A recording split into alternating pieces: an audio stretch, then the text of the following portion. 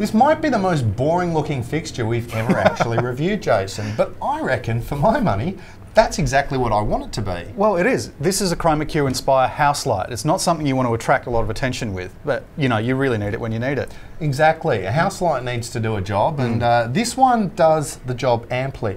This one's black, but you can also get them in white.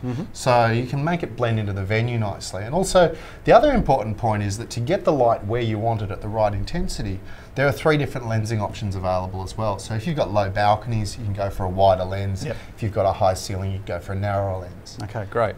So once we've got them all rigged up, how do we get them to do what we want? Okay, it's DMX controlled house light. It's LED and it's got an RGBW engine in it. So you can control it in a number of different modes. There's a single channel look select mode, which just lets you dial up a specified look, or you can go RGB, or you can go HSI, or with effects, and you can go up to, I think, 7 channels from memory. Right. So you could either run your entire rig off one DMX channel, set them all at the same address, that would work, or you could have every fixture with a different address, and you could pixel map your roof. Okay, people don't normally get that funky with house lights, so what if you just want to keep it simple, make sure it stays where you want it?